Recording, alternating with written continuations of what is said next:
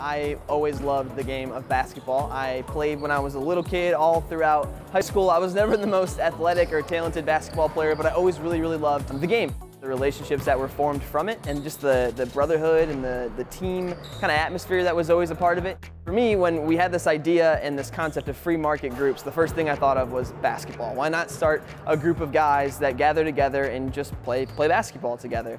It's such a mix of people I've met throughout my life playing basketball in this community of West Toledo, but also people that I've met at church out at the Perrysburg campus. And so we have really just a mix of people. We have people that don't go to church at all, people that come every single weekend and who volunteer and serve on teams. And so it's a fun way to have just so many different groups of people come together and enjoy playing basketball, to pray for each other, to be encouraging each other, for me to share a little bit of what God's teaching me, and then ultimately just enjoy the game of basketball.